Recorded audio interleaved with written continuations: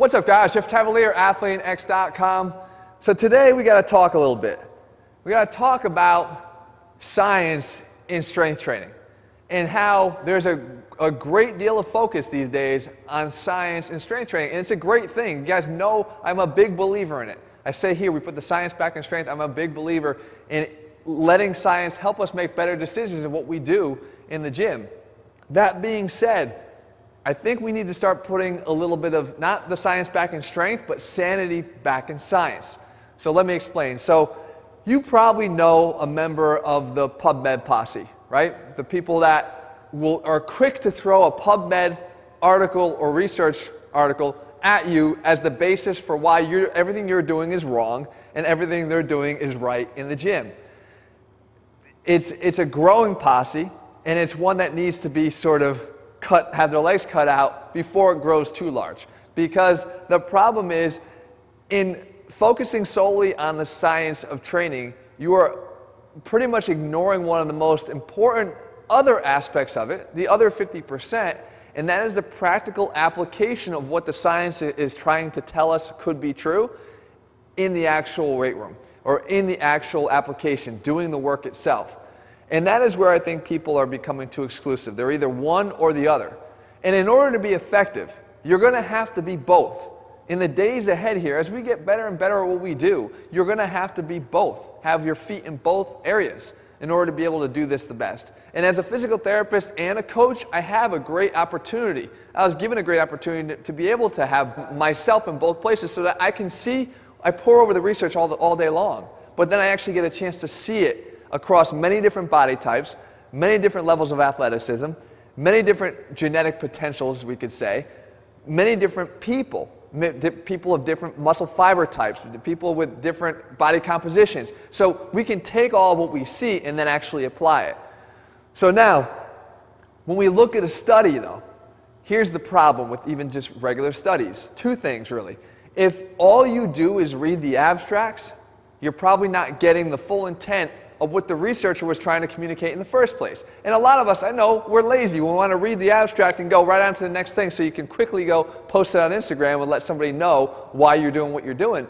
But if you read the abstract only, you're missing the part in the explanation down in the conclusions and leading even up to that, even the selection of the subjects and how they go about the subject selection. There's a lot of disqualifications that are made and a lot of other alternative explanations that are presented. It's just that in an abstract you kind of have to come up with, okay, but what is your conclusion?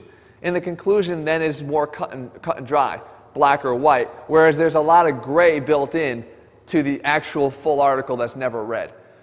The second thing is the actual conducting of the experiment. You have to understand that most of this research is being done on college students, and finding subjects, reliable subjects, is one of the most difficult things that any researcher could ever do. And even if you're testing somebody, the context of which could be testing heavy weights versus lightweight training, and which one is more effective. You get your subjects in there, they show up, they train, they do everything you want them to do, and then they leave. And one guy goes off and gets absolutely freaking tanked that night. Okay, the next guy has a philosophy test the next day, so he goes home and studies, he gets to bed early, he comes back nice and early, ready to go for the next day of testing.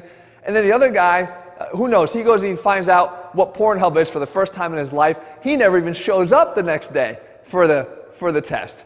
So now what are you doing with your subjects? Where's the control there? And is it the same person that showed up that day? So if we're testing performance in training, heavyweight versus lightweight, and each one of those people had a far different experience from the moment they left the lab, you're not going to get the same performance the next day, and that can completely skew what's going on, especially from a nutritional standpoint too. I know in dealing with some of our local researchers here at one of our universities, we know that selecting subjects is one of the most difficult things, because even if we're trying to train something or study an aspect of training, we can't control what they then go and put in their mouth, at least not with a surety, and certainly not when we're talking about younger kids, okay, and not knowing exactly what they're going to do. And I will tell you this, one final point here, even from a pro athlete standpoint, we can give them the best program, the best structure, everything we can do to arm them in the off season to go get what they need to do done.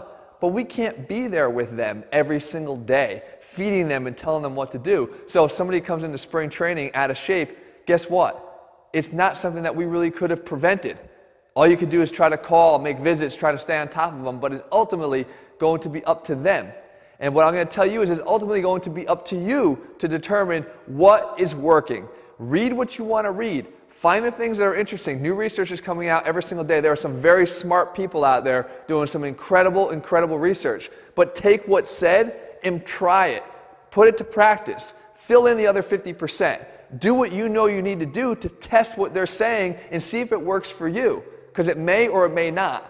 And make sure that in your condition, if it's something that is working for you, always be open to new ideas that something else might come along that might work better for you. Or even what was working for you now may not be working for you the best in the days ahead. So guys, let's put a little bit of sanity back in science. It's a little bit of a rant. I had to kind of get it off my chest, but I think it's really important because I am a big believer in it. And I'm a big believer in the value of putting science back in strength and letting it guide us where we go and get smarter and get better at what we do. All right, guys, I'll be back here in a couple days. We actually have a warm-up video coming here for you shortly.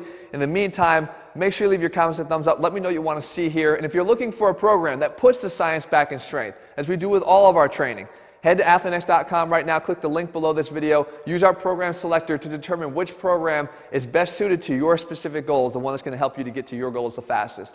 All right, guys, see you soon.